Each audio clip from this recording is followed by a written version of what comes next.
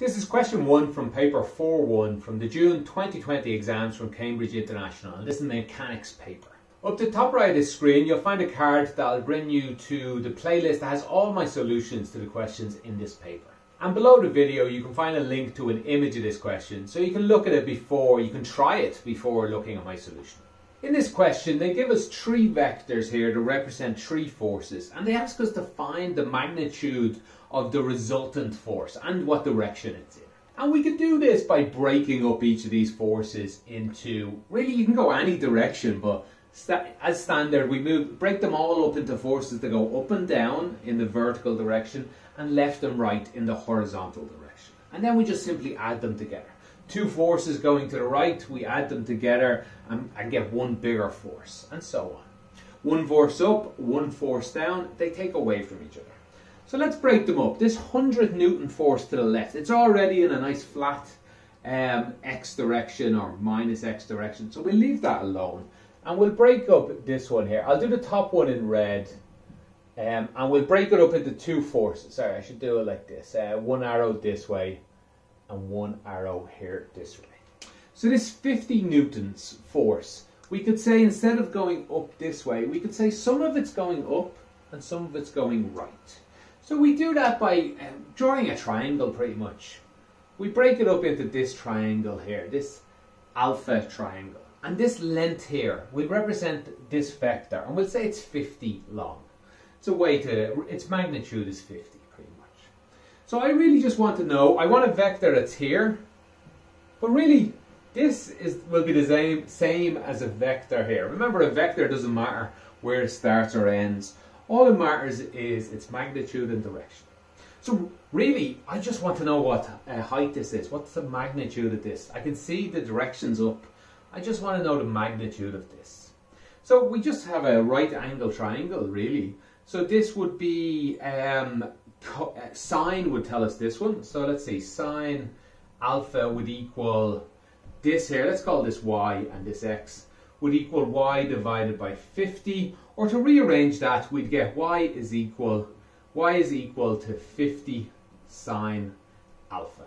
And again for x, the one that's more important to us here, we'd get x is equal, if we did something similar, x is equal to 50 cosine alpha. So I'll go ahead and put that in. Let's see, this one up here was 50 sine alpha, and this one here will be 50 cosine alpha. And we do the same. I'll do this one in blue. It doesn't show up quite as well. A vector going this way and one on the same path as this one going this way. So this one going down, if we do something very similar, we'll just get 50 sine alpha, and this one here will just come out as 50 cosine alpha.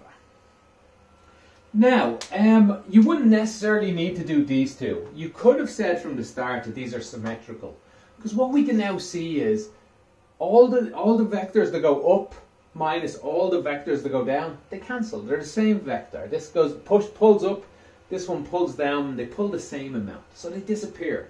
Our final answer at the end will have no vectors going up or down. And we can see that from the first question. If you look at the first question, this one pulls up this way 50, pulls down this way 50. You would expect, if these angles are the same, for it to have no resultant force up or down. So our final answer will, all the vectors left will be 100. Sorry, it's not our final answer, my bad. And then all the vectors right. Let's see, we broke this one into a 50 cosine alpha, and we broke this one into another 50 cosine alpha. What we're left with here is 2 of them. 2 times 50 cosine alpha. And this is where the question was helpful to us. They told us what cosine alpha was equal to. They could have told us what alpha was equal to. It would have been the same thing. So we put both of these in. Yeah, let me just write it underneath here. We'll get 100 times cosine alpha. That'll be 400 divided by 5, which is 80. We will get 80 newtons going this way, 100 newtons going this way. Let's add them together. If you pull 100 this way and 80 this way, what you're really left with is pulling 20 this way. And that's the answer to the question. The magnitude of this vector will be 20, and the direction will be in the minus x direction. You could go ahead and write something like that. Mag is equal to 20, direction is left would be fine. Direction would be minus x, that would be okay as well. You could maybe leave your answer as minus 20, but I don't think so. I don't think they would like that as an answer. It does tell me the magnitude is 20 and the direction is left, but they ask for magnitude on its own, so I think it's important you tell them the magnitude is 20. This would be full marks there. Magnitude 20, direction left. That would be perfectly acceptable. If you draw the picture as well, they'll probably give you full marks straight away as well. But if you didn't draw the picture, this would be okay. Right, I hope that answers that question. If you have any follow-up questions about it, put them in the comments below. I'll do my best to clarify any mistakes I made or anything I was unclear on. Thanks for watching. Have a great day.